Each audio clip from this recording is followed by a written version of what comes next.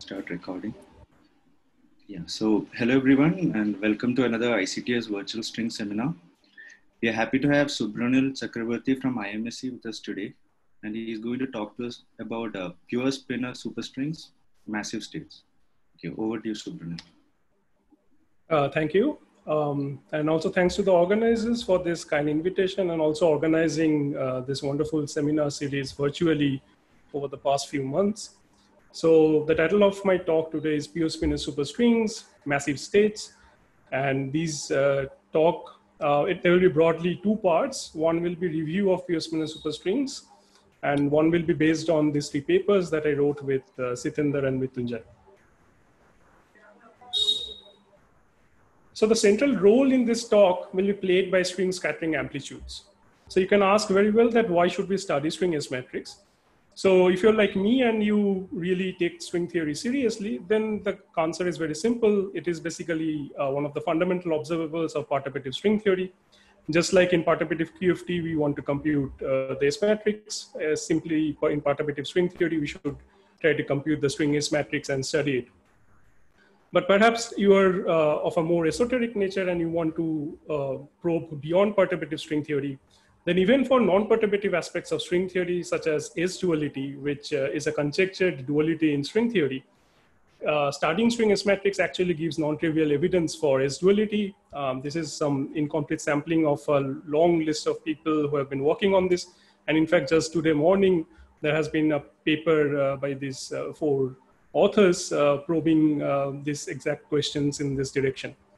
And even if you don't take string theory seriously, you should still want to study string S-matrix for the simple reason that right now this is the only framework in quantum theory which includes both matter as well as gravity, and it gives you an UV finite answer. So this is the only thing that we know so far in theoretical physics, which can deal with a quantum theory of matter and gravitation and gives me an UV finite answer. So I hope this gives a very strong reason to study string S-matrix, at least take it very seriously and study it. So that's the essential goal. So historically, we have always studied string theory traditionally in two aspects or two approaches. So one is called RNS, named after Ramond, Nevu, and Schwartz, after the discoverer of it. So this formulation can be, without any exaggeration, called the formulation of superstrings. Chances are, if you have studied superstring theory at all, you have actually studied this formulation. It works with a worldsheet supersymmetric theory, and it maintains manifest Poincare covariance and worldsheet supersymmetry. And it has a very elegant construction of vertex operators based on superconformal field theory of the worldsheet. And it has a very clear and very clean amplitude prescription. It has mostly been hugely successful over the last 3 decades of string theory. And there are a very few points in which one can actually do a critique of RNS. And those 2 points I have mentioned here. One is that the space-time supersymmetry is not manifest. You have to do something called a GSO projection to get a space-time supersymmetric spectrum. And typically, if you want to compute 2 loops and higher amplitudes using RNS formulation, you run into some technical challenges. These are not conceptual challenges, but these are technical challenges. Some of them are summing over the spin structures and involve something called picture-changing operators. On the other hand, there has also been an approach in string theory, not as popular as RNS, but advocated by Green and Schwartz. And these maintains manifest spacetime supersymmetry, unlike RNS. But the downside is that it can be only quantized in Light-Kuhn gauges, and therefore it is not at all helpful computing amplitudes. However, it does not require any PC or summing over spin structures, but since it can only be quantized in Light-Kuhn gauges, its amplitudes are not manifestly Poincare covariant, and the answer looks very ugly.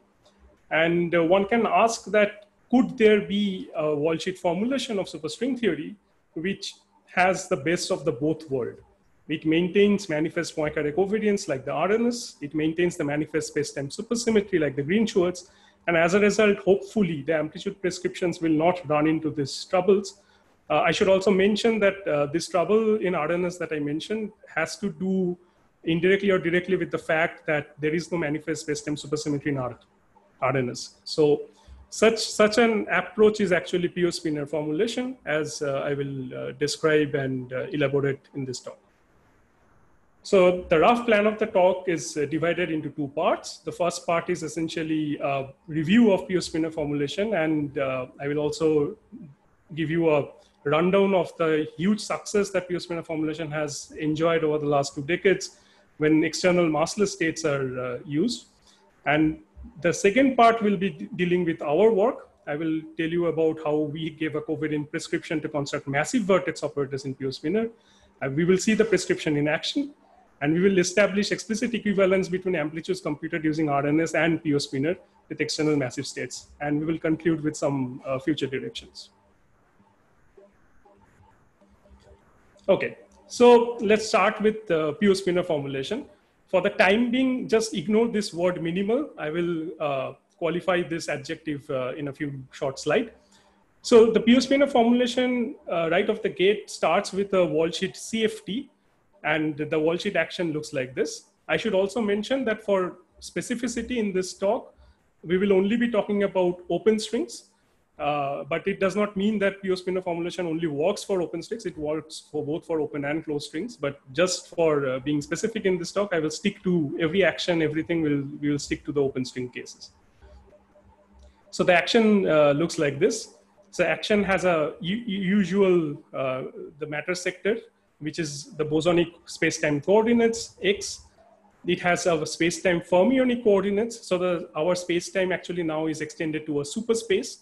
And P alpha is its conjugate momentum of this theta. And there is a host sector expressed by a host lambda alpha. This lambda alpha is a Majorana wild spinor, and W alpha is its conjugate momentum. Now you can ask that where did this action come from? And right now, all we will say is that there is some underlying worldsheet gauge theory which on gauge fixing gives this, but we will not ask where is that worldsheet gauge theory and how we can get to this. I will say a brief few lines down the line. So this lambda alpha plays the role of the host. So it's a commuting Majorana wild spinor, and it actually satisfies a constraint which is to be imposed at all levels, including the action, which is lambda gamma m lambda equals to 0. And this constraint is actually something that was introduced by the mathematician Ele long ago, and it's known as a pure Spinor constraint, and ergo the name of the formalism, the pure Spinor formalism. Now, written like this, this action does not look space-time supersymmetric, but this first two terms is actually something that you also encounter if you write the Green-Schwarz action in the first order formulation. So you can actually make the space-time supersymmetry manifest by playing the same game that Green-Schwarz did.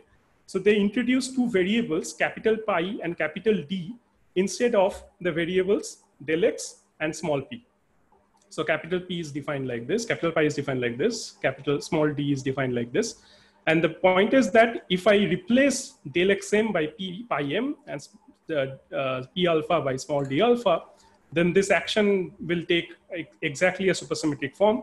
And the point is that this capital pi and small d are manifestly space-time supersymmetric.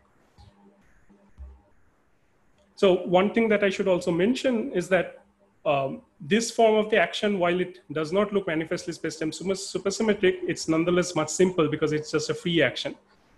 However, if we want to work with these variables which maintains manifest space-time supersymmetry, you see, because this contains combinations of x and thetas, the action will no longer, or these objects will no longer enjoy free field OPs. So there is a trade-off. So if you work with manifestly space-time supersymmetric variables, then there is a trade-off that our OPs will no longer be free field OPs. So it's just a technical a difficulty that we will have to encounter and hold with, but it's nothing insurmountable.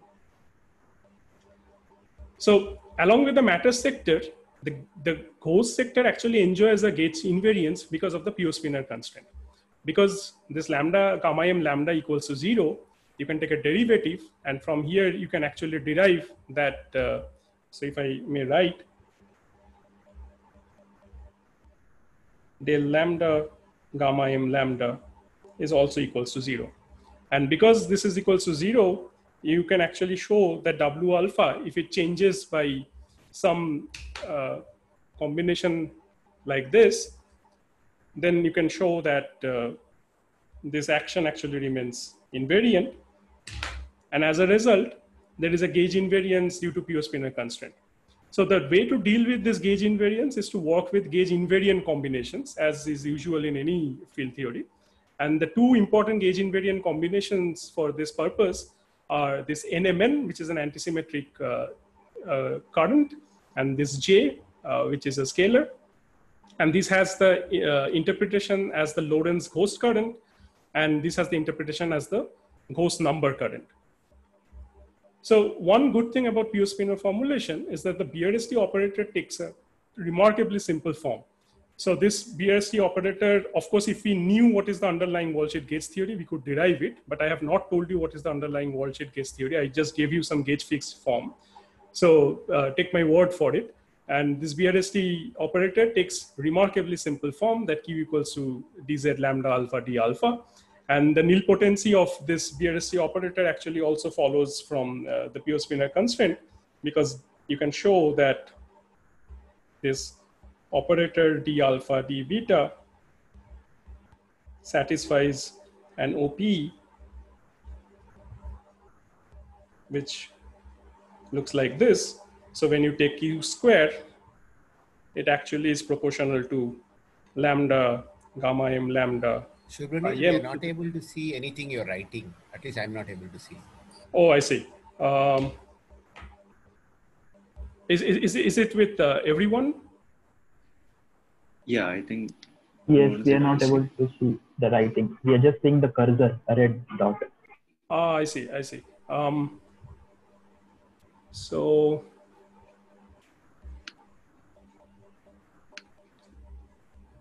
okay, I don't know why the annotate thing, it shows up in my screen. I'm not sure what's seems to be the problem.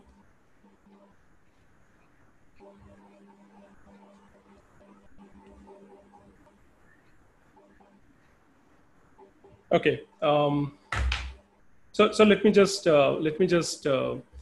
say it in words then. So if I take Q squared, so this, what you will have is this lambda alpha d alpha, you will have another lambda beta d beta, say, and these lambdas don't have any OPs among themselves, but these Ds do. And this d alpha d beta OP actually gives you another gamma matrix. It's a gamma m alpha beta, and there is a capital pi m. Because there is a gamma matrix and there are two lambdas sitting there, so you have actually lambda alpha, gamma m, lambda beta, and that actually is the pure Spinor constraint. And so Q square is 0 identically due to the pure Spinor constraint. So if the point is that if lambda is a pure Spinor, then this operator is nilpotent by definition.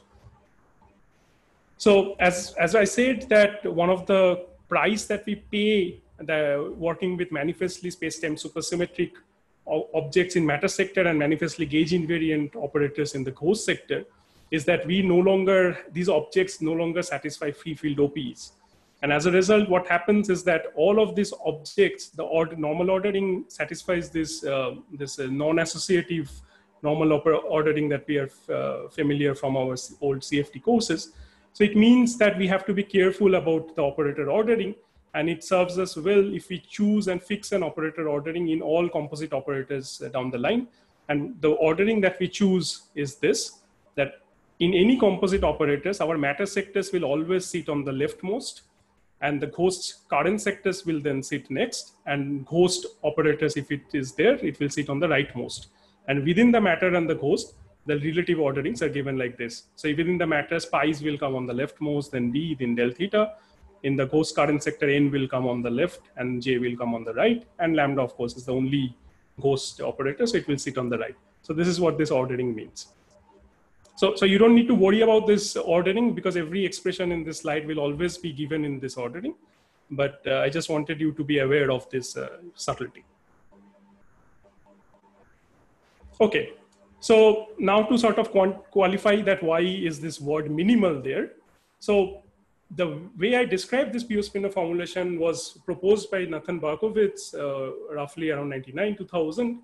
And it enjoyed a lot of success, but soon it became apparent that there are two shortcomings. One is that one could not construct a covariant B ghost. And actually you need a covariant B ghost if you want to go ahead and compute loop amplitudes and so on and so forth. Another thing was that loop amplitude prescription actually required some picture changing operators, and these picture changing operators actually, it so happened that it breaks manifest Poincare covariance at an intermediate step.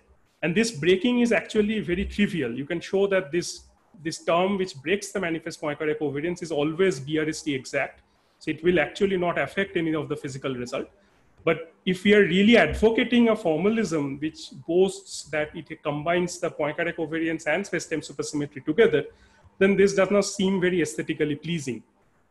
So both of these shortcomings were actually remedied by extending the ghost sector to include additional ghost variables. So instead of just one pure spinor ghost lambda, we will introduce some other ghost sector thing. And this new formulation was called non-minimal pure spinor formalism. And as a result, the old one is given an adjective, minimal pure spinor. Is there a question? Okay. So what is non-minimal pure spinor formulation? The non-minimal is whatever action, worldsheet action you had for the minimal case. So your matter sector is completely untouched. It's completely unchanged. The pure spinor ghost that I introduced earlier is also completely unchanged. You introduce some new ghost objects, this W bars and lambda bars. These bars don't confuse with anti-holomorphic or anything. This bar on the field variables are really denoting different field, not to confuse with this bar on the del. So I apologize for this unfortunate notation. So this lambda bar is another pure spinor ghost, but it has the opposite chirality than the original lambda one. The original lambda has an alpha on the upstairs. This one has a lambda alpha on the downstairs. And there is another fermionic ghost R. It is also constrained, and it satisfies the constraints lambda bar gamma m r equals to 0. And this W bars and S are the conjugate momenta to these two new ghosts. And with this modification, the BRST charge actually also receives some modification. It's the old BRST charge, plus now there is a new term, W bar alpha, R alpha. And I should also say that this new non-minimal variables actually do not talk to the minimal sector at all. So they do not have any non-trivial OP with the lambda ghost. So this lambda bars, W bars, this R, S, they don't have any non-trivial OP with the lambda sector. Now you may well ask that, okay, fine, this seems like a very simple extension. What did we get out of this? What we do get out of this is that first is that you can actually prove that even with this new BRST charge, the cohomology of the new BRST charge and the cohomology of the old BRST charge are absolutely identical, which means that you can construct the vertex operator for the minimal pure spinor and they will still continue to belong to the cohomology of this non-minimal pure spinor. So the first point is simply saying to construct vertex operator or the spectrum, it's enough to work with the minimal variables. The non-minimal variables do not play any role in computing the spectrum. The second point is that you can actually, with this new variables, whatever worldsheet theory that I wrote down in this previous slide, you can actually interpret this as a critical topological string theory. More specifically, this is called an n equals to 2, c hat equals to 3 topological string theory. It has been studied for other reasons in the literature. And this string theory is actually a bosonic string theory. And what Berkovits proposed is that he said that the amplitude prescription for the non-minimal pure spinor therefore can be simply taken to be the amplitude prescription for this bosonic string theory. And this bosonic, being a bosonic string theory, this amplitude prescription does not require any picture changing operator. It does not require any summing over spin structures. And this is precisely what we were trying to get at, because as I described in RNS, these two issues were one of the stumbling block in computing higher genus amplitudes. So this amplitude prescription is actually what gives pure spinor such power in computing higher genus amplitudes compared to RNS formulation.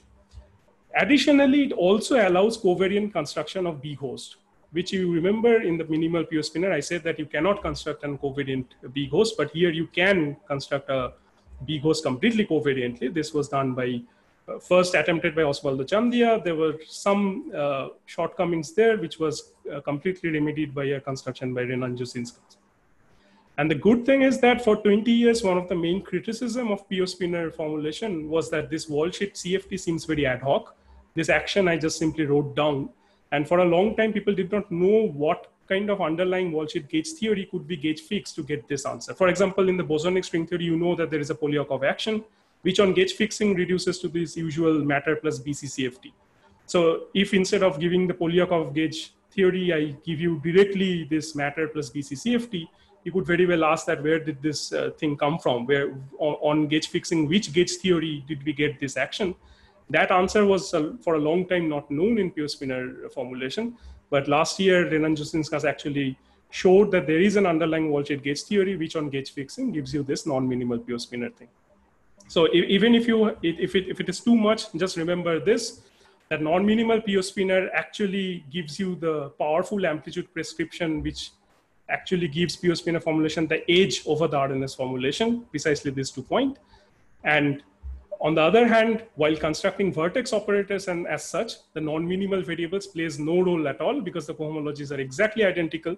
And therefore, the minimal pure spinor, whatever the vertex operators you construct there, will continue to be a good vertex operator in non-minimal pure spinor as well.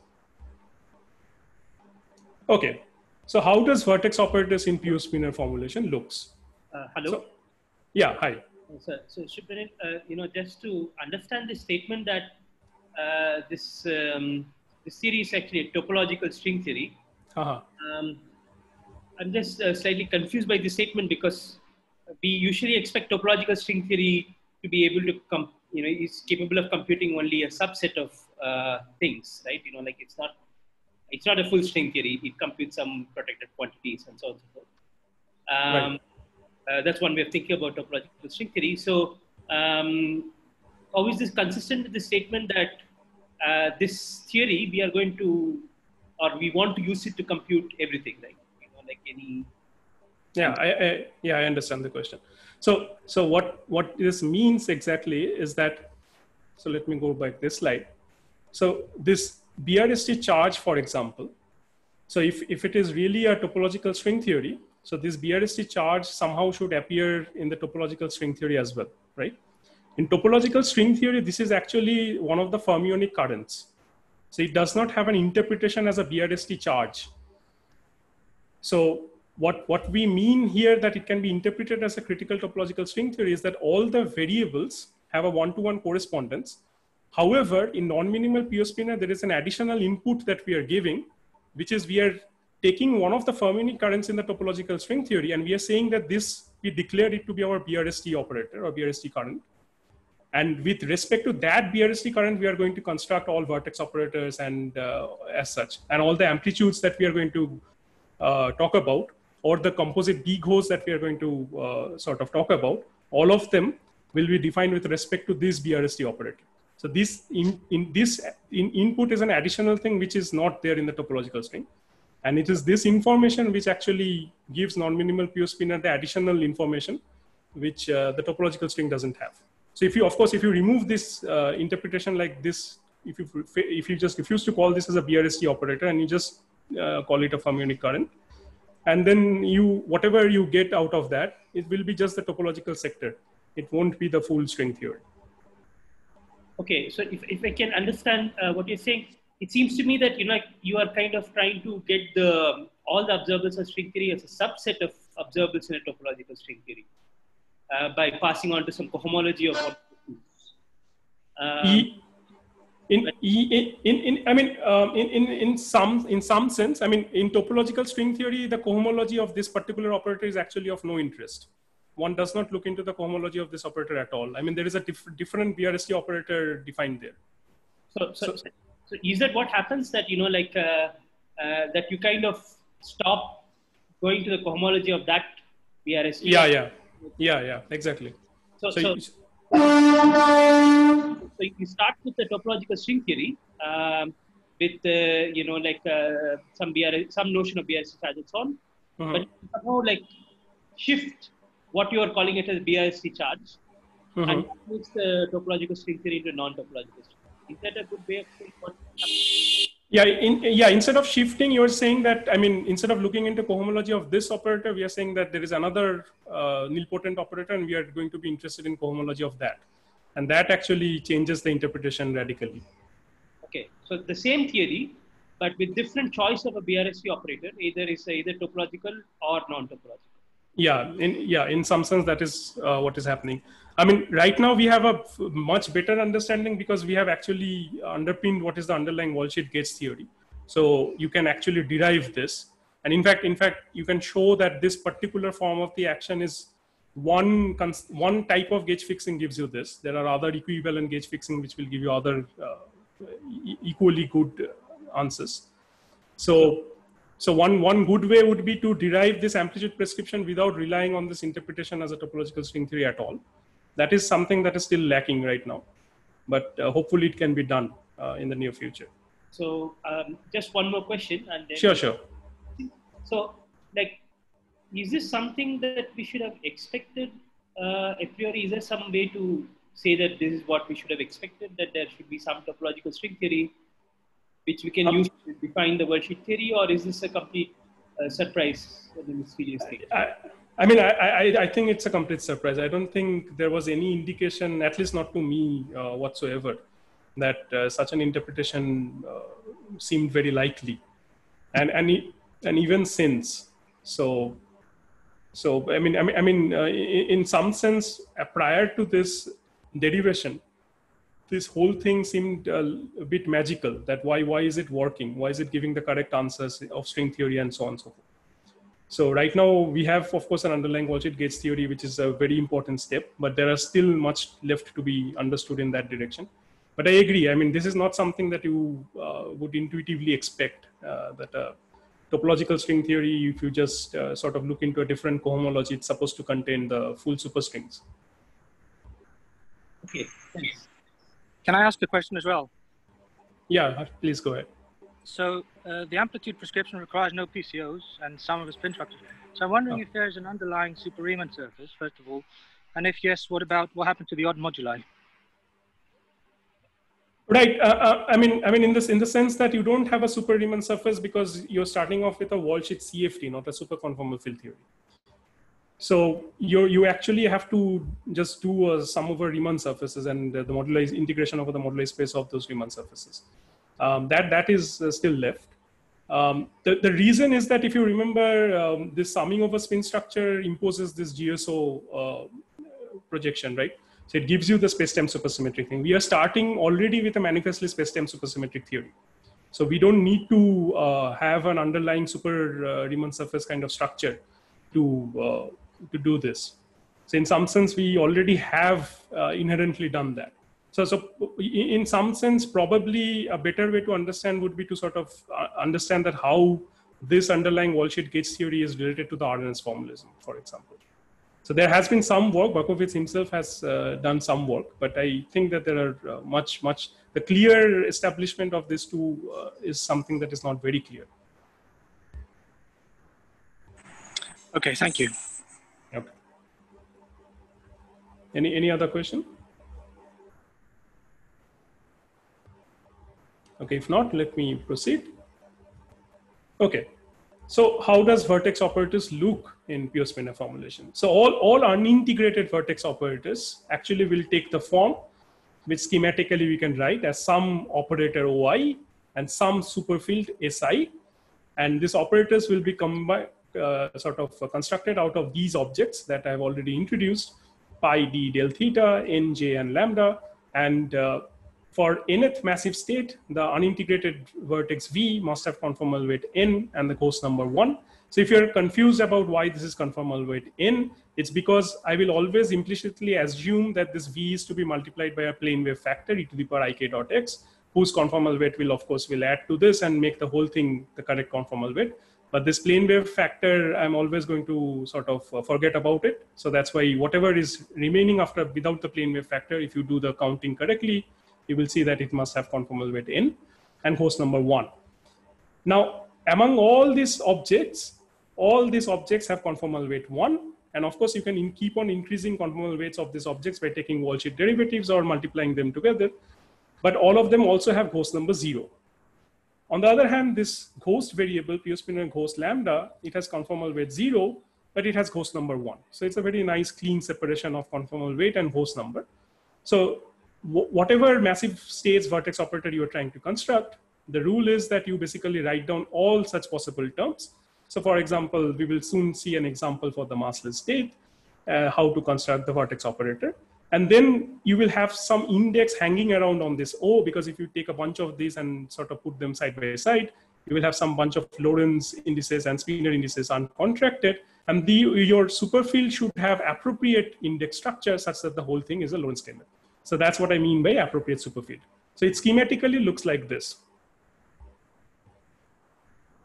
So if it is really a vertex operator, then you know that it must belong to the cohomology, which means that when I act on it by the BRST operator, it must be identically 0. So if I act on the BRST operator by these two objects, I will get two kinds of term. One is when the BRST operator acts on this operator combinations O, and one is when the BRST operator acts on the superfield itself. So this QO we can sort of think of as some new operators, O tilde say, and this QS we can think of as a new superfield, some S tilde, and we can repackage this whole thing into some another schematic sum, OI tilde, SI tilde equals to 0. And ideally what we would like to do is that since QV has to be 0 and this sum has to be 0, and these operators are worldsheet variables, you would naively assume that, okay, fine, this means that whatever this new SI tildes are, this combination of SIs and QSIs, they have to be 0 for each I. But that actually is not quite correct. Because of pure Spinor constraint, we will soon see that these OI tildes are not all going to be actually linearly independent. So one actually needs to take care of the subtlety at each level. So this may seem a bit abstract. So let's see this with a concrete example for the massless unintegrated vertex. So for the massless unintegrated vertex, the n is 0. So the vertex must be of conformal weight 0 and host number 1. And there is only such one possibility. You can have only one worldsheet operator which has conformal weight 0 and host number 1, and that is lambda itself. And because lambda has one Spinor index hanging around, you need to multiply it with a suitable superfield which precisely contracts this thing, and we are calling this arbitrary superfield some capital A alpha. So the BRST condition QV equals to 0 simply means that, remember, Q is this contour integral lambda times d. So there is lambda beta, d beta, and then it acts on this. This d does not talk to the lambda, d directly hits the superfield. And this is one result from the OP, which you can easily derive, that whenever this d hits a superfield, it could be any superfield, I'm suppressing the indices of the superfield capital F, it just gives a super covariant derivative of that with a simple pole. Now what that means is that this QV equals to 0 simply reduces to this expression, lambda beta lambda alpha, d beta A alpha equals to 0. Now at this point, you might be tempted to say that, okay, fine, see, lambda beta lambda alpha, these are after all my worldsheet ghosts, they cannot be 0. So perhaps it means that d beta A alpha should be 0. But remember that lambda beta lambda alpha are not really independent. They are constrained by this pure Spinor constraint. So if I do this bi-Spinor decomposition, I will generate three kinds of term. One will be with a single gamma matrix, one will be gamma 3 form, and one will have a gamma 5 form. Now the gamma 1 form will vanish because of the pure Spinor constraint. We said that this lambda is a pure Spinor, so lambda gamma m lambda must vanish. The 3 form thing will vanish because lambdas are bosonic, and this gamma actually turns out to be antisymmetric in the Spinor indices. As a matrix, these are antisymmetric. So these are identically 0 as well. So the only thing that actually is independent from this bi-Spinor decomposition is this 5 form combination. So whenever we have this lambda beta lambda alpha, to actually sort of extract out the independent piece due to this pure Spinor constraint, as well as the fact that lambdas are bosonic variables because these are ghosts, we should decompose it like this and substitute it back. And when we do that, the equation reduces to this. Now we can argue that this lambda gamma mn pq lambda is not 0 because it is really the independent piece of this, this pure Spinor variable. So we can easily forget about this. It's the rest of the term which should be 0. So this has to be 0. But this precisely is the linearized equation of motion of d equals to 10, n equals to 1 super Young-Mills. And this form of the super Young-Mills equation in superspace was actually known from since the early 80s due to work by Warren Siegel and Edward Witten. And this is precisely what you would expect for the massless states of an open superstring. You would expect that the unintegrated vertex operator should, the BRST condition for that should really reproduce the linearized super Young-Mills equation. And of course, once you identify that this A alpha is nothing but the superfield denoting the massless supermultiplet of the super Young-Mills, you know what is the complete theta expansion of this in terms of gluons and gluinos. So that determines the unintegrated vertex for the massless states. So what about the integrated vertex? We all know that if you want to compute amplitudes, you should not stop at just at constructing unintegrated vertex. You also need the integrated vertex. And typically one defines integrated vertex by an insertion of B host to the unintegrated vertex and then integrating over it. But B host is not a natural object in pure Spinor formalism, because B host, remember, it comes from gauge fixing the worldsheet diffeomorphism invariance of an underlying Polyakov or RNS-like action. We never told you what is the underlying gauge theory. So this B host, while there is something that you can construct as a B host, it's not really a natural object. It's a composite operator that you construct out of other things. So what we would really like is that we would like to take this definition and massage it to a definition which does not involve this B host. And that is actually easily done if you act on the BRST charge by both sides and you use the fact that QB is essentially the stress tensor. You can actually rewrite this same equation as QU equals to del V. So this is something, this QU equals to del V is what we will take in pure Spinor as our defining condition for the integrated vertex. That given an unintegrated vertex V, an integrated vertex is U such that QU equals to del V. So once again, if V has a form of operators times superfields sum, you can clearly discern from this equation that an integrated vertex should also have such a structure. But now the conformal weight should be n plus 1 and the ghost number should be 0. Because remember that Q contains a lambda, it contains a ghost. So whatever ghost V has, Q already took care of it. So you cannot contain any ghost number. And whatever this extra operator, this derivative, whatever extra conformal weight it brings in, so that has to be taken care of as well. So let us look in. Sorry, can I ask one more thing? Yeah, sure. This expression in the previous slide, yeah.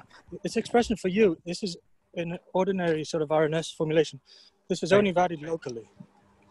That's true, yeah. So, so you said that you're going to massage it into a form that is covariant. Will that now be valid globally? So will it be globally well defined on the worldsheet? Yeah, what I meant is that this relation QE equals to del V is equally valid in RNS as well. It simply follows from the fact that Q acting on B is the fact that V is BRS invariant and QB is basically the stress tensor. Yes, but this is only valid locally, right? In one chart. Yeah, so that's fine. But the point is so as long as you're worried about the contributions from the boundaries, right? So I'm worrying about the global constraints, like there's this vertical integration that Ashok had to introduce in order to work with holomorphic charts locally. Yeah. So what we are saying is that in pure Spinor, so this is basically a loose way to inspire this descent relation. So in pure Spinor, we are never going to invoke this relationship at all. In pure Spinor, we are going to say that even globally, the definition of the integrated vertex is going to be given by this descent equation. And it's one way to motivate that. If instead of just simply writing down this, one way to motivate this is that is to argue that in RNS also locally you can argue that this kind of relationship is valid. So it's not something that really is falling from the sky. But in pure Spinor, we are never going to sort of argue that this actually comes from something else. We're just going to postulate that our definition of integrated vertex is such that this relationship holds globally. Okay, I need to think about it a bit more, but thanks. Can I just make a comment? I think that maybe what Dimitra is worried about is that if these things are not primaries, then when you make a different coordinate system, then the two sides will transform differently. But in your case, I think you will have both as primaries, right? Yeah. You will be dimension 0 primary, U is a dimension 1 primary. Right. So you're only interested in primaries. Okay, yes, then that's fine. That's fine. Thanks. Thanks. Okay, so just like the integrated case, also let us see the massless integrated vertex in action. So it has to be, because it's a massless, it has to be conformal weight 0 plus 1, so 1, and ghost number 0 object.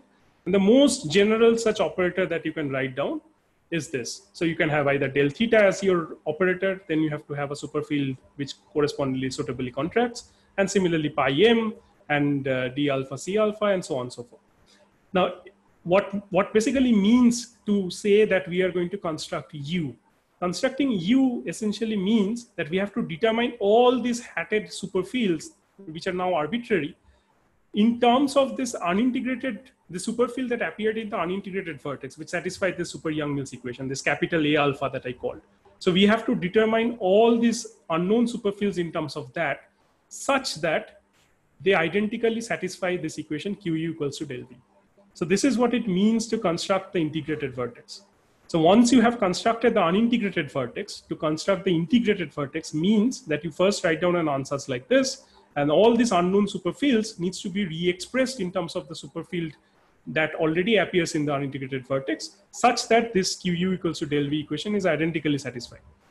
So this, I'm not writing down the full solution because of time, but this has already been solved a long time back. And essentially one knows both the unintegrated and integrated vertex for the massless states. And you also know the covariant theta expansion for them to all orders in terms of the physical fields, the gluons and the gluinos. So what did people do after this, obtaining this massless states? So of course, this is the only manifestly super-Poincare covariant worldsheet theory of superstrings. And then it has since then been tremendously successful in computing scattering amplitudes of massless string states. And in fact, in some cases, it surpasses the well-known RNS formalism approach. In fact, precisely at genus 2, and if one can push beyond that, it will typically surpass the computational difficulty or the tediousness of the computational computation in the RNS approach.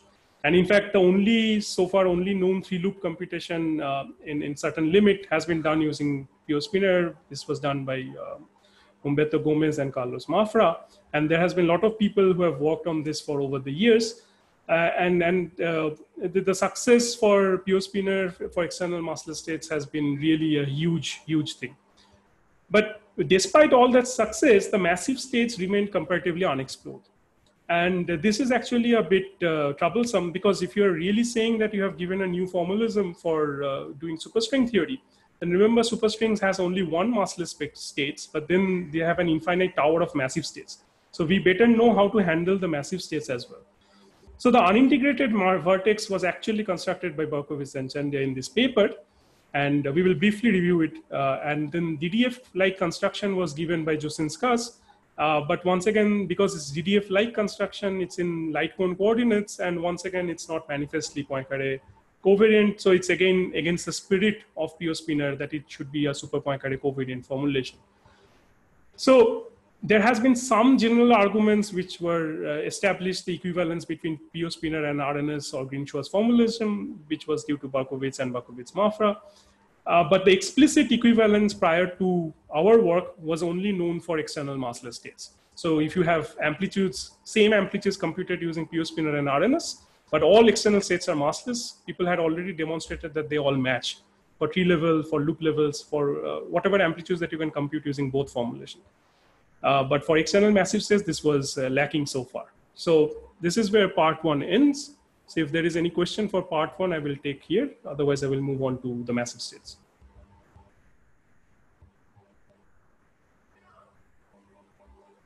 Okay, so if not, so the first massive states in open superstrings actually contains these 3 physical fields. 2 of them are bosonics. This is a 3-form field BMNP, contains 84 degrees of freedom. It's a symmetric tensor GMN, contains 44 degrees of freedom, and there is a spin 3/2 tensor Spinor. It contains 128 degrees of freedom. And you can see that 84 plus 44 is indeed 128. And this physical field satisfies this transversality and traceless conditions. And Berkovits and Chandia actually constructed the unintegrated vertex, which represents this particular massive supermultiplier. So what do we mean by they constructed this vertex? It means that all these unknown superfields that appears in this unintegrated vertex, they actually express in terms of physical on-shell superfield, let's call it BMNP, and its supercovariant derivative. So how does that work? So once again, you first write down the most general conformal with one host number, one object, and with some arbitrary superfields. And you remember that all vertex operators has an additional gauge conditions, because these has to be BRST invariant. If I shift this vertex operator by a BRST exact term, then this does not change the physics. So that actually allows us to gauge fix or do some field redefinition for the superfields even prior to solving them. And Berkovits and Chandia use these conditions to exhaust all possible gauge freedoms here. And remember, because of Spinor constraints, all these operators will not be completely independent. Precisely n contains already a lambda inside it. So does j. And there is an external lambda sitting there. So it means that they are actually going to be related by something. And this is the relation that you can easily derive from Spinor and a few lines of algebra. And the way to make these operators independent, Berkovits and Chandra introduced a Lagrange multiplier superfield. This is not a physical superfield, but what it does is that if you identically add this zero term to this QV equation, then you can actually then subsequently treat all these operator combinations as linearly independent. So with all this done, the QV equals to 0, QV plus Lagrange multiplier term equals to 0 actually gives you this horrendous looking set of superfield equations, which you now have to solve. And formidable though they look, it was indeed solved. And all of these unknown superfields, capital H, C, and all of these were actually expressed in terms of a single superfield and its supercovariant derivative. And they did a rest frame analysis to show that this indeed contains the correct degrees of freedom. So it's a formidable achievement. So if it is really a formidable achievement, then what more do we want? Well, first and foremost is that vertex operators are constructed solely because we want to compute scattering amplitudes. And for this purpose, in Spinor at least, one needs to know the full theta expansion of the vertex. This is lacking in Berkovits-Chandra construction. So their rest frame analysis guarantees that this contains the correct degrees of freedom. But in a general frame, apart from the rest frame, one does not know what is the theta expansion of this field BMNP. So we actually need a general prescription to repeat this feat. And another thing is that, see, they looked at this set of equations and they've somehow managed to write down a solution. It does not really tell us that how to repeat this feat for higher massive states, because these equations are going to keep on getting longer and more complicated looking. So one needs a systematic procedure to construct massive vertices in Spinor. And this same procedure must also allow ones to perform the full covariant theta expansion so that those vertices can be used to compute amplitudes. And finally, if you can manage to give such a procedure and construct such vertices and their theta expansion, one should be able to compute scattering involving external massive states, compare with RNS, and establish the equivalence once and for all.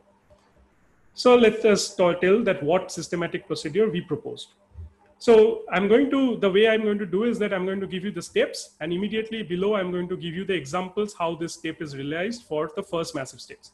So the first step is something that I've already told you, that you write down the most general such object for the nth massive state with conformal weight n and ghost number 1 operator. So for example, for n equals to 1, this is the most general thing that you can write down. So for step 2 is a very crucial thing, is that we say that instead of trying to represent our supermultiplet by a single superfield, we are actually going to introduce a superfield for each physical field that is there in the supermultiplet. So let us first focus on this example. So in the first massive states, there are 3 physical fields, 2 bosonic and 1 fermionic. And we are going to say that we are going to introduce a superfield for each of them. And they are defined such that their lowest component is precisely that physical field. So right now, it might seem like an overkill that to introduce 3 superfields to describe 1 supermultiplet, but we will see that this actually is what helps us in writing down the solution as well as doing the theta expansion to all orders. So, and of course, all these superfields are not going to be independent. We are going to see that how they are going to be related to each other. And one more thing of the defining characteristics of this physical superfield is that, remember, this physical fields satisfied some transversality conditions. We propose that we promote those transversality conditions and the traceless conditions to the full superfield level.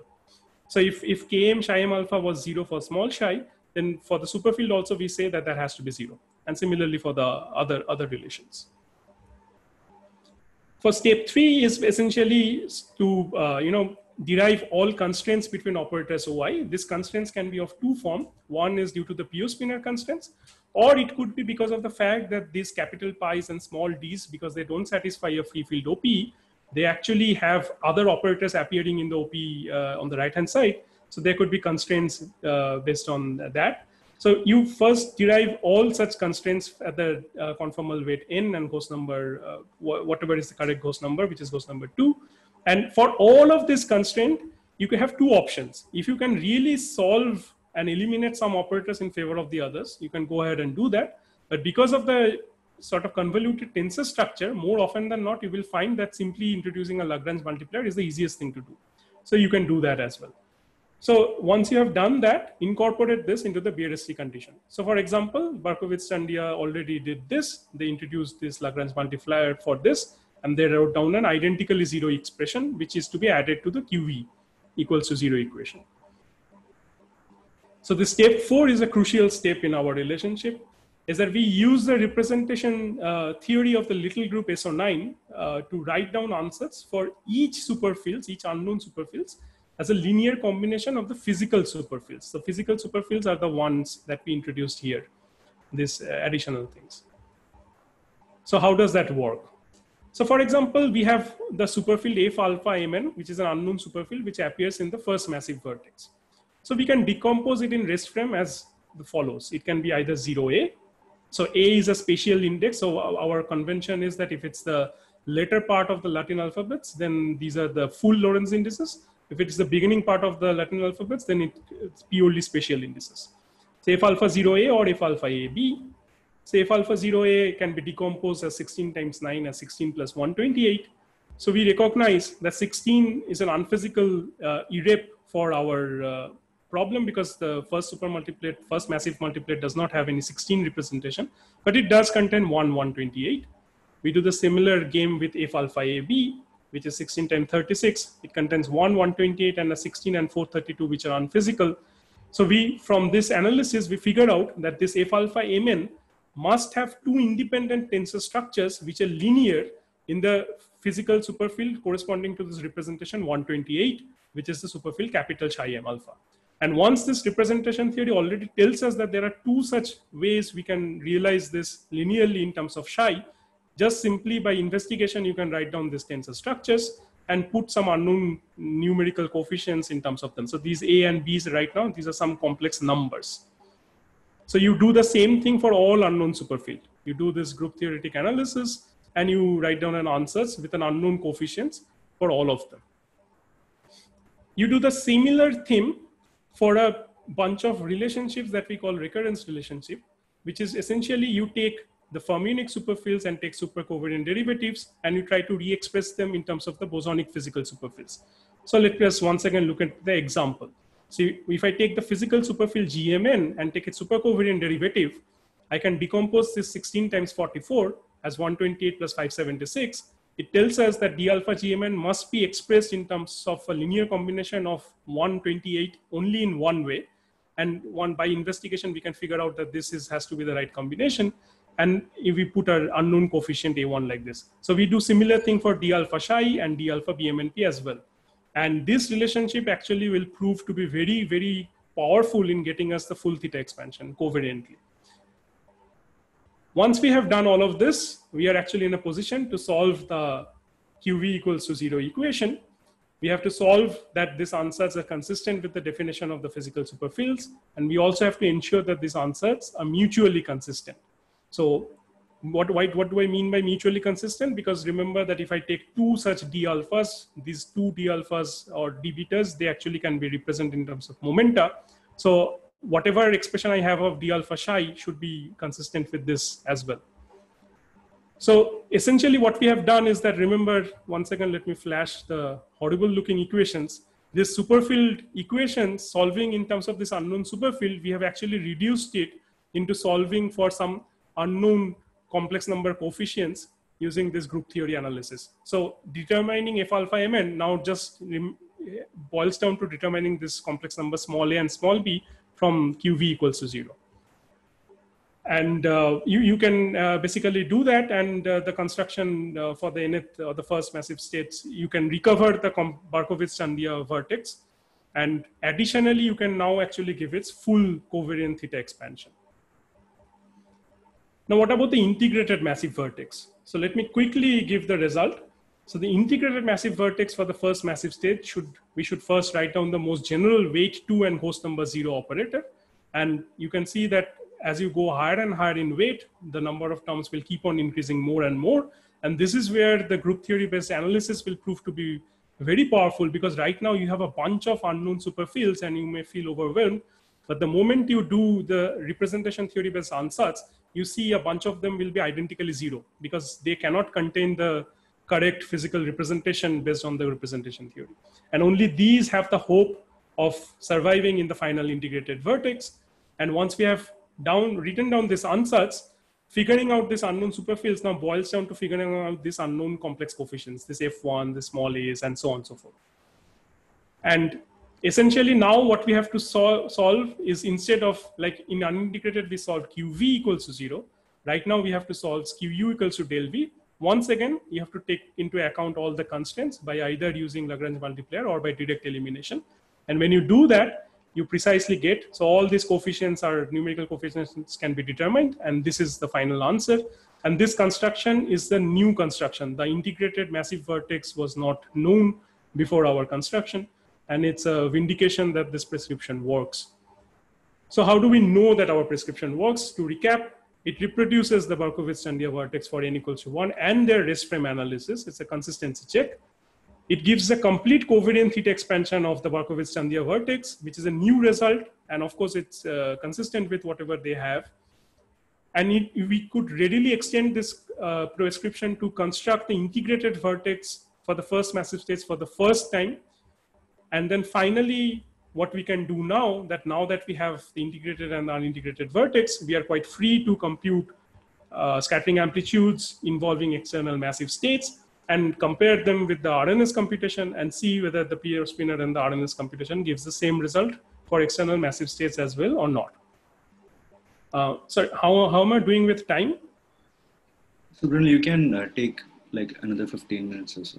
Like, how much of it you need? Oh, I see. That's great. That's great. Okay.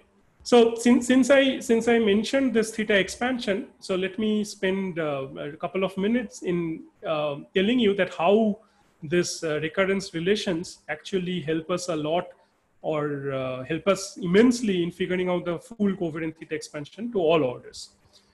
So remember, I told you that we have to figure out all the equations, like d alpha psi is that psi was a fermionic superfield, so its covariant derivative, supercovariant derivative should be expressed in terms of the bosonic superfield. So all these would have had some unknown coefficients, but after solving, we could fix all the coefficients. So this is the final answer that we have written here.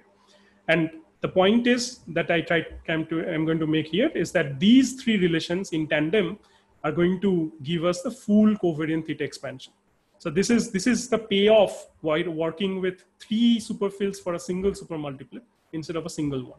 So for this also you should remember this relationship with our convention of supercovariant derivative and the normalization of momenta.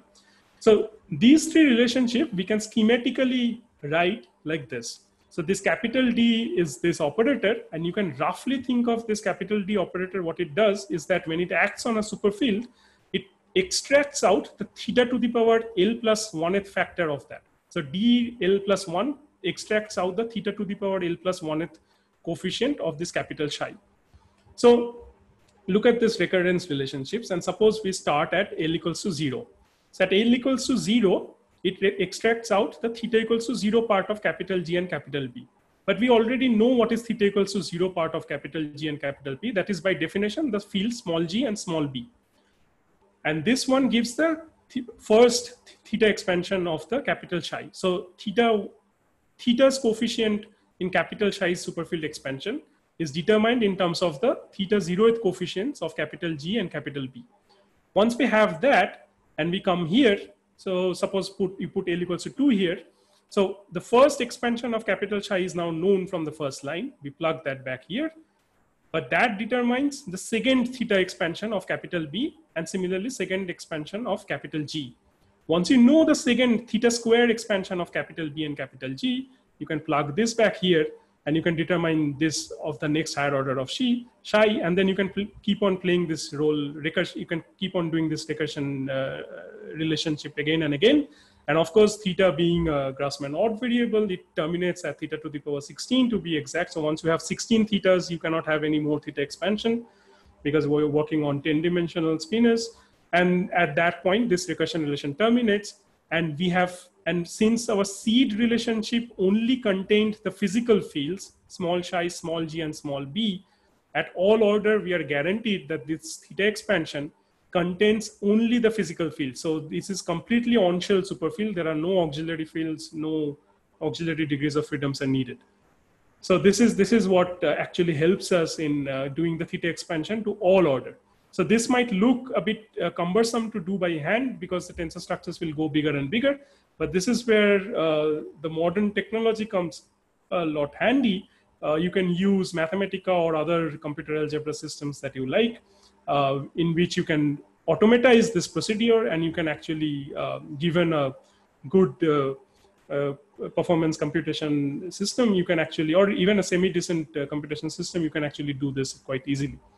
So for example, the theta expansion of psi s, or the superfield psi up to order theta cube looks something like this. So this is something that you can figure out using Mathematica, also by hand, and then you can do a lot of checks and so on and so forth. And you need this theta expansion, as I will shortly explain, to actually compute the amplitudes in this pure Spinor formulation.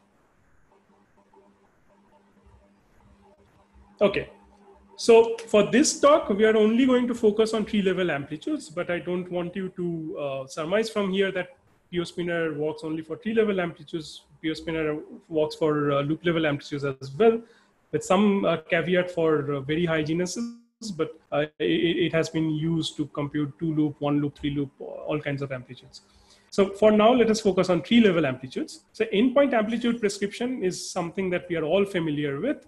You use the SL2R in the disk to fix the location of 3 of the punctures, and you use the 3 unintegrated vertex operators for those, and for the rest, you use the integrated vertex. So let us focus on 3-point, which is the simplest thing that you can do here, some kind of decay process if you like. And this typical 3-point amplitudes or endpoint amplitudes in pure Spinor will actually factorize into 2 parts. One part will contain all these plane wave factors. So remember, all these vertex factors has this plane wave implicit, which I was never sort of keeping track. But of course, when we are computing amplitudes, we need to reinsert them because they're very important. So this plane wave factors, this correlation function is something that we are already familiar from our bosonic strings or RNS strings, whichever you like. The other part is some correlation function in what is called a pure Spinor superspace. That's what this PSS stands for. And this pure Spinor superspace is normalized as something which is schematically written as lambda cube theta 5 equals to 1. What does this mean? It means that this correlation function, this pure Spinor correlation superspace correlation function at tree level will be trivially 0 unless it contains precisely 3 factors of lambda, that is Gauss number 3, and 5 factors of theta. So 5 theta 0 modes and 3 lambda 0 modes are needed. Otherwise, this thing will trivially vanish. So if you have done bosonic strings or RNS strings, so this is akin to the condition like C del 2C equals to 1.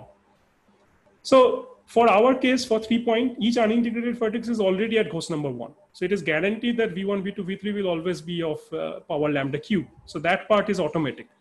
But when we expand this vertex, this will have theta expansion to all powers of theta.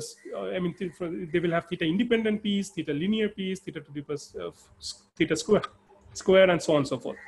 So from the multiplication, we actually need to keep only the terms which contain theta to the power 5. The rest, because of this zero mode saturation, will all be trivially guaranteed to give us 0. So essentially, it means that we need to theta expand all 3 vertices, and we need to keep only the terms which are theta to the power 5. And when you take into account all such terms, and you multiply with the plane wave answer, which you know already from the your usual bosonic string theory course, then you can get the full answer. So it's really, really that simple. So how do we show the equivalence to the RNS for the external massive states? So we have all the ingredients that we need. So let us take a specific class of amplitudes. So let us take the simplest amplitudes. Let us take 2 of the vertex to be massless, but let's take the third one to be massive. And these 3-point functions we will take for a fixed order, so which is even more restrictive. So we are not going to sum over all orders. We are going to give a particular order, and for a fixed order, we are going to compute using both RNS as well as pure Spinor. And the relative normalization, one can sort of put it into some coefficient G field. Why is there a relative normalization? Simply because these are two independent formulations, and there is no a priori guarantee that the vertex operator in the RNS and the vertex operator in the pure spin, while they do describe the same physical fields, have the same field normalization. So there can be, and there is a relative normalization between the two formulations. So let's suppose that relative normalization is G field. So we keep the normalization for the pure spinner to be 1, and we dump all the relative normalization in this RNS normalization. So that's perfectly fine to do because it's a ratio which is important, not the absolute value. So with that in mind, let us look into all possible amplitudes. So first, let us look into 3 massless correlator functions. This was already computed by Berkovits and Mafra. But we needed to compute them again because our conventions and some of the numerical factors of which are dependent on conventions were slightly different. So we needed to fix our convention, the numerical relative normalization in our convention as well. So that's why we first have to consider all 3 massless. So A is gluon, the chi stands for gluino, small b stands for the small BMNP field, small g stands for the small GMN field, and small chi stands for this chi M alpha field. So first, if I look into these 3-point correlation functions, I can fix the relative normalization for the gluons, which is GA. And once I know GA, in the second, from using the second dictionary, we can fix the relative normalization for the gluino. So the first 2 lines fixes the gluon and the gluino normalization for me. And this normalization, once again, they have already been determined, but we just had to rederive them in our convention. But these are the new ones. These are the ones that has not been computed in the pure spinner formulation as well. And also I should say that, of course, there is a kinematic structure as well that, of course, matches for both sides. We are only comparing the overall normalization. Otherwise, of course, this slide would have been completely unnecessary. So this A, B, chi B, A, G, chi G, all these 6 3-point functions in this fixed ordering is something that are computed new. So you can see that we can use this one to fix GB, we can use this one to fix GG, and we can use this one to fix G chi. But once we have fixed this thing, we have actually a very strong consistency check for the massive vertex, which is essentially the point that there is another amplitude involving this normalization GB, there is another amplitude involving the normalization GG, and there is another amplitude involving the normalization G chi. And we don't have any more freedom to play around with this thing anymore because everything is fixed. GA is fixed, G chi is fixed, GB is fixed, GG is fixed, and G chi is fixed. With everything fixed, if we put this number here, they better come out to be exactly 1/480. And similarly here, and similarly here. If they don't, then this whole thing is for nothing and something is going wrong. But of course, when we do that, we find that they exactly match. And this is a very non-trivial consistency check. And this is for the first time that anyone has explicitly shown that the pure spinner formulation and RNS formulation gives the same result when you consider external massive states. For the massless states, such explicit check had been done before. For massive states, this was the first time such a test was done. So yeah, I'm basically done at this point. So once you fix the numbers, looks a bit weird. But once you fix these numbers, and with this choice of relative normalization, the explicit equivalence between pure spinner and RNS now has been extended from massless states to include the first massive states as well. So what's the outlook? So we have given a very systematic procedure to construct massive vertices, and we have explicitly shown that this procedure works for the first massive states. We have computed the rederived the unintegrated vertex. We have constructed the integrated vertex for the first time, and we have explicitly sort of shown the equivalence between the RNS and pure spinner with this vertex operators that has been constructed. Now, one question that we can ask is that how do we know that this procedure or this prescription will continue to work at arbitrary mass order? So one way to do that is that, remember I told you that there is already a DDF-like construction due to Renan-Jusinskas. But that, because it's a DDF-like construction, it involves representing the superfields in terms of this SO8 representation. So it is not Poincare covariant anymore. But if we could map our systematic procedure to that DDF-like construction, then that is kind of completes a proof that our prescription actually works for all massive order.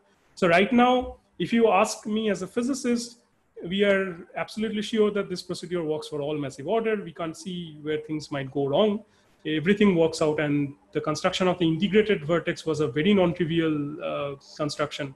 And the fact that this works is a very strong vindication of this procedure. But if you really say that, is this a proof in the mathematical sense of the word? Well, it's not a proof as of yet. But then we can also ask the question that pure spinor formulation actually, besides enjoying a lot of success in the computing string amplitudes, has also been massively successful on being a very strong candidate in quantizing strings in RR flux backgrounds, in specifically in ADS 5 times S5 and other interesting backgrounds for very many reasons. So massless vertices actually has been constructed there as well. One can ask that how we can adopt this method to construct massive vertices in ADS backgrounds. There has been a flurry of work in last decade in basically writing down the endpoint amplitudes for massless states at higher loop levels as well. And the worldsheet basis integrals has been figured out by a lot of authors, and incomplete list is there and here. And they have also recently figured it out for the massive states as well. And one good thing about that is that it's formalism independent. So even for pure spinor, we should be able to connect with the result and see that this whole thing is consistent. A more ambitious question would be to come up with a more regularized big host in pure spinor. This is something that I could not talk about due to lack of time. A better multi-loop amplitude prescriptions, and eventually what about off-shell states in pure spinor, and so on and so forth. So with these open questions in mind, I thank you for listening, and I hope all of you stay safe in these troubled times. Let us thank Subhroneel for that wonderful talk. If anyone has any questions for the speaker, feel free to ask.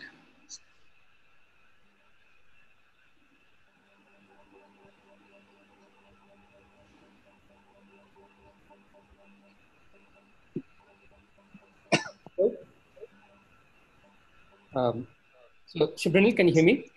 Yeah, I can hear you now. Yeah, sorry. So this is somewhat of a slightly vague question. So you had these various steps in trying to figure out these vertex operators in the massive case. I was wondering whether do you see some kind of a pattern there which can kind of bootstrap the whole thing into some kind of a string field or something? Can you formalize this procedure into something that, like for example, this thing of introducing so many superfields, can you package them all into some single object?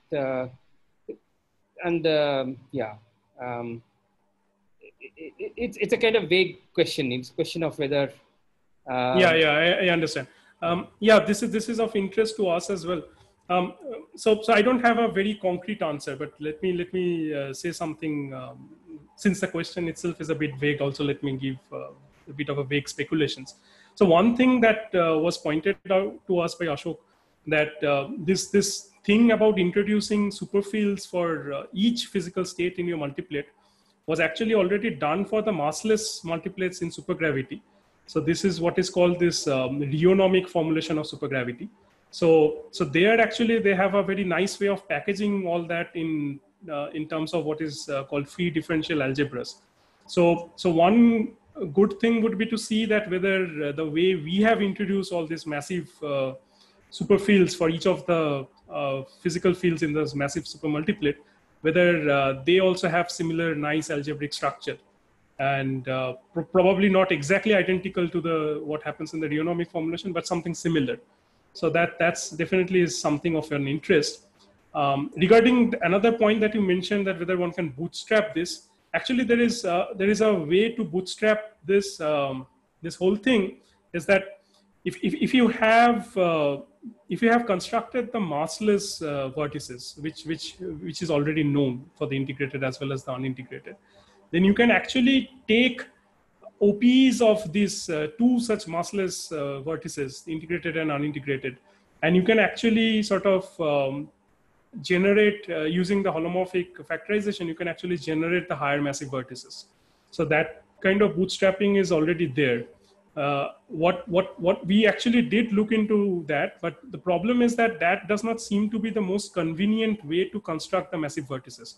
While it guarantees you that you will be, by construction, you will construct the massive vertex, but it's not most convenient for computing amplitudes, say, for example. So the superfields will come in this weird form of some OPs of massless superfields and the superfields and some combination of that.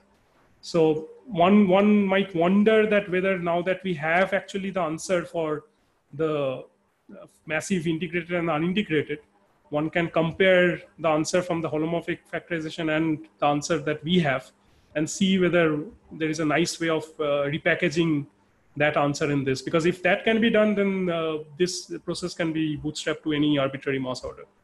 So yeah, these are just two sort of loose ideas that we have. Sorry, so just a follow-up question. This last thing that you mentioned, is it a bit like the DDF construction or? No, it's not DDF construction. You don't need to actually express anything in terms of this SO8 superfields. It's much simpler than that. So yeah, if I could write, it would have been best. I mean, essentially, it simply means that if you have constructed the massless vertex operators, some V1, so suppose it's V, so you take two such massless vertex operators, V1 and V2, and you take OP of them. And then you can sort of, suitably adjust some of the momenters, and you can sort of, so V1 has a momentum K1 and V2 has a momentum K2. And K1.K2, if you just sort of fix it to be some massive, the mass of the nth massive state, then you can show that this actually in some sense gives you the unintegrated vertex for the nth massive state. And the integrated one is basically where you take the OP with the unintegrated massless and the integrated massless. So this sort of game you can play, and you can definitely prove that these will give you the unintegrated and the integrated vertex for any arbitrary massive state. The question is that writing down the explicit expression for those vertices, whether they're the easiest thing to do or not. And it turns out that they are not so easy. So if you had asked me to construct the first massive state that way, actually we did try to do that before we came up with this prescription. We did try to do it that way, and it was a very ugly looking, horrendous looking thing. So at that point we didn't have much insight into that.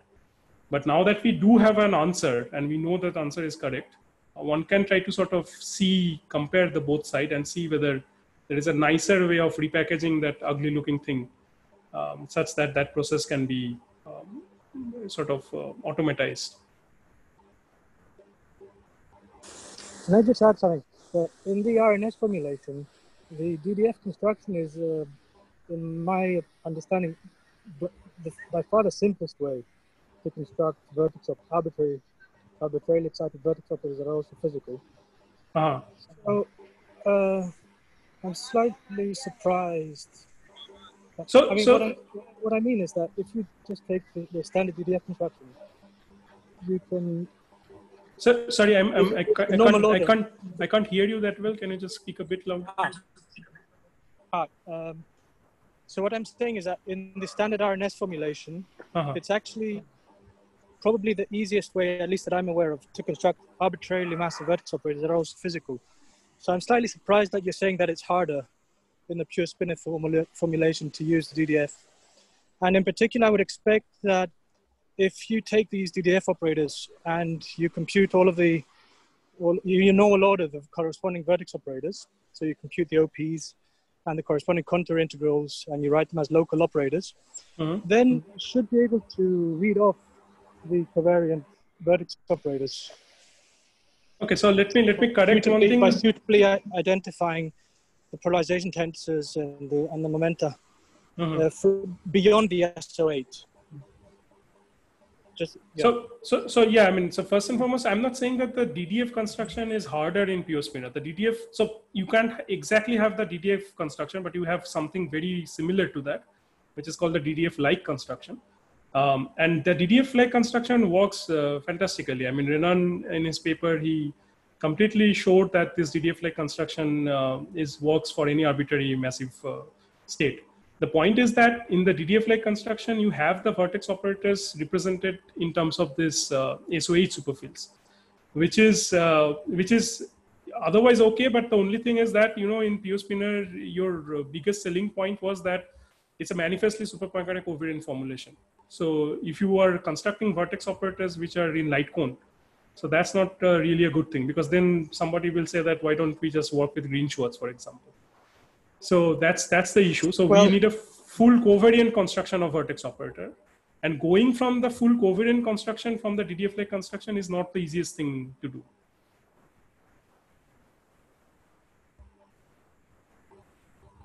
So what I mean actually is that after you've carried out after you write the corresponding DDF vertex operators as local operators, then the light cone nature of the coordinates you can remove it essentially and make it completely covariant. At least in the RNS formulation, it looks like, well, you start off with light cone coordinates, but you can rewrite the whole thing sort of covariantly just by reading off. But you have to first write it as a local vertex operators. So you have to do all the normal ordering first, and then it will become manifest what the corresponding covariant vertex operators are. Yeah, I'm not sure that so in for pure example, you have some Spinor covariant polarization tensors. Sorry. Yeah, please go on. So what I mean is that you would have some you would end up with some polarization tensors and momenta which have indices in all space-time directions. And the only thing that the DDF will provide for you is one explicit representation for these polarization tensors, which you don't have to use if you want to rely on the covariant formulation, but it will also provide the relations between the various polarization tensors and the momenta. And if you can then drop the explicit representations of the polarization tensors and the momenta in favor of the actual relations between these quantities. And if you do that, then the corresponding vertex operators will be covariant manifestly and for arbitrary states. At least this is what happens in the RNS as far as I understand. Yeah, you're right. That's exactly what happens in RNS. But see, one major difference is that in RNS you don't actually work with superfields. So you only need to worry about polarizations and the fact how to sort of covariantize the polarization that you get from the DDF. But here you actually have a superfield that appears in the vertex, and the SOH superfield, it means that, you know, that superfield belongs in a superspace which is all the thetas and all these x's, these are in this SOH representation. So starting from that and going to the superfield for this SO9, that is not something that is easily done. So you need not only just take care of the polarization, but you also need to sort of go from this super coordinates, this fermionic super coordinates of the SO8 to the fermionic coordinates of this SO9, So you need to do that as well. So that is not something that you do very easily. So I see. Thanks for the clarification. That's interesting. Yeah, sure, no problem. Are there any more questions?